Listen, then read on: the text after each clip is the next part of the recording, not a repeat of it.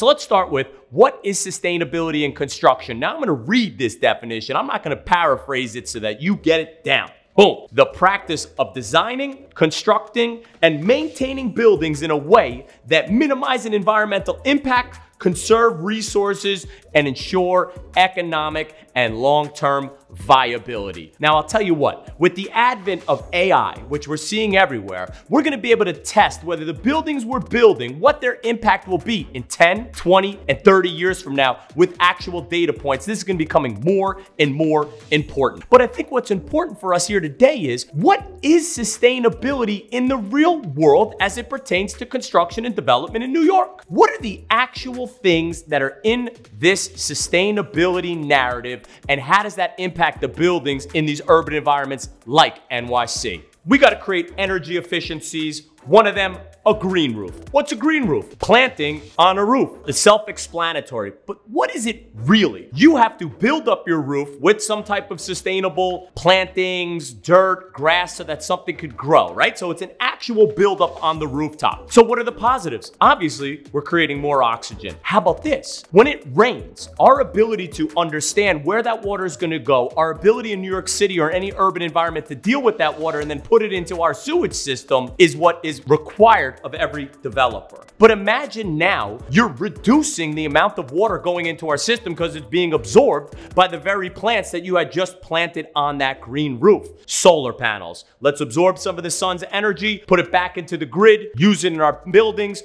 reduce our energy consumption. What else? LED lighting. Lighting emitting diode. Do you think I memorized that? No! I looked it up, okay? It's using less energy. All of these themes, right? It seems to be is how can we reduce the amount of energy we're already consuming? And I think what's fascinating about these things, it's not 100% change. There's no new tech that came out that changes the game. It's little changes. What about triple glazed windows? What do you know about windows? Do you know that certain windows have an air gap in them? In that air gap is an actual gas that can mitigate sound and energy passing through it, like argon. So increasing these types of windows, whether the thickness and the way that energy passes through it, is another way of creating an efficiency and sustainability. All right. And the last one for this is passive house design. The concept basically is, can you create a building that's just so tight where the insulation is tight that you can monitor and know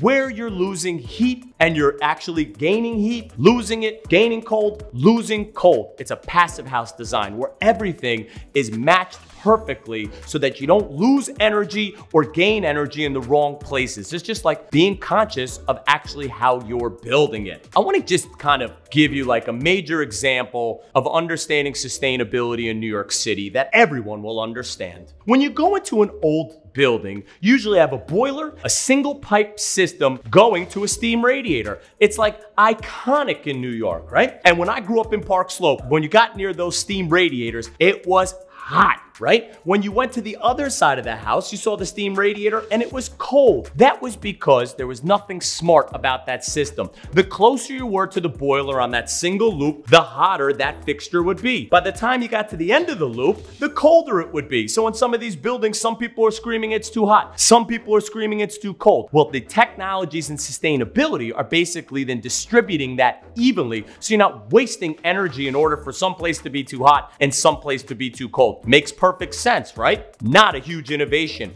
but that is a part of sustainability. And last but not least is the industry getting the knowledge and information as to what they need to do so that they can pre-plan their projects without a moving target in legislation to incorporate whether it's air quality, whether it's green building materials, and know that they are actually going to have a positive impact on society when it comes to sustainability. So there's a whole body of knowledge and education that's required into bite sizes, because remember, we as builders and developers are the doers of the universe. We're not the innovators. So it's how you get them to understand the impact on an economic one, on what they're actually doing for sustainability, so that they're willing to execute on those plans and know that what they've done is actually a net benefit. So stay tuned, pay attention to how sustainability will change, because it's coming.